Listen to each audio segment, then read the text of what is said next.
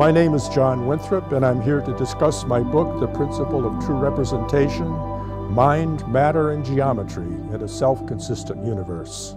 In this book, I claim that the world exists and behaves as it does because it is truthfully self-representing. This is an algebraic formula, one that I call the law of laws. The law of laws is empirically testable. And if it passes the test of observation, then we can, beyond a reasonable doubt, claim that the physical world actually exists. I have a PhD in physics from the University of Michigan, 1966. At Michigan, I studied self-imaging fields, which later turned out to be very useful in the production of the ideas of this book.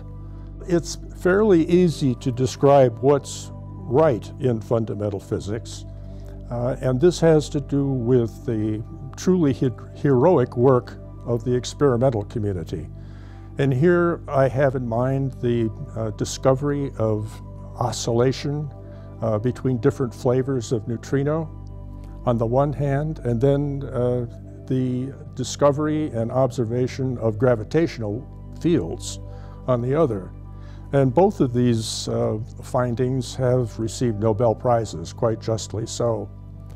Things are not quite so rosy, I think, on the theoretical side. And here I have in mind the various attempts to construct theories of everything.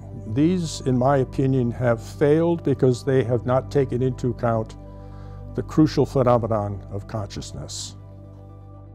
The one thing that everything has in common is existence. And this suggests that if we're going to have a theory of everything, then it should be a theory of existence. And that's precisely what the law of laws accomplishes.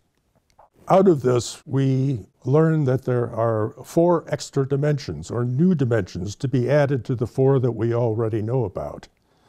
And from these new dimensions, we derive a number of new effects. It allows us to correct a number of serious errors of fact now being promoted by the scientific community. The first of these has to do with neutrinos.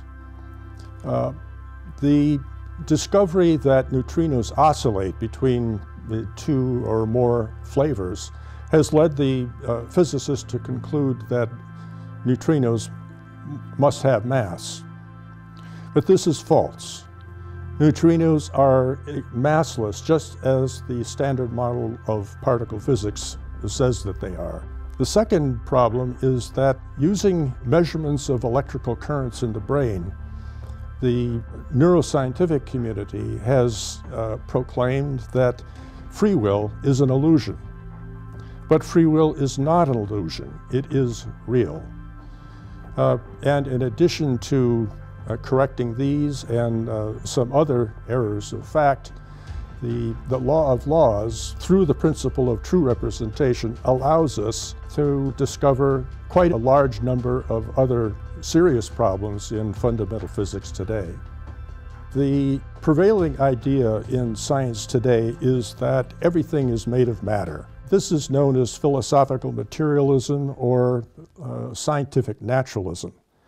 But this is clearly false because physical laws, they are real, but nevertheless they are not made of matter.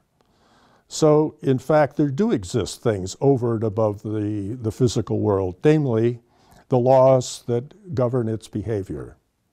And there are theological implications of this as well, but we'll leave those for another time.